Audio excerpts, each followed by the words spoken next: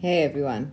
There's a lot of gyan out there that you will find that one person is going to make you happy, somebody else is responsible for your happiness, somebody agitates you, somebody gets you cheesed off. But the truth is that nobody can affect you if you are at peace with yourself. Well, that's an easy thing to say, peace with yourself. But how do you achieve peace with yourself?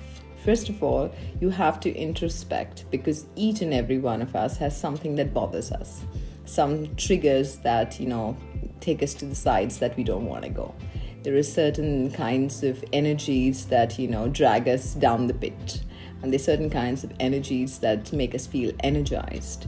We cannot be an energy parasite, looking for somebody who's going to energize us, latch onto that person, soak in all their energy, exhaust and tire them. We have to build our own energy.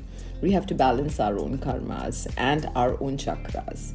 So it's very important that we invest some time during the day with ourselves.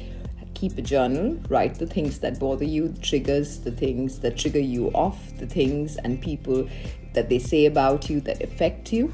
Because when we respond to people, we usually do it socially, like, I'm pretty chilled, this doesn't bother me, I'm okay with myself.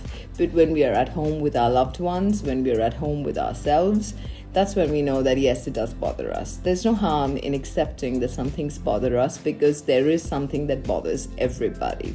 We are not enlightened human beings yet.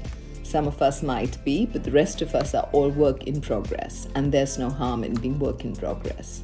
So keep a journal, write your points, be true to yourself. If something bothers you, walk away from it. You can always walk away from something. You always have the choice.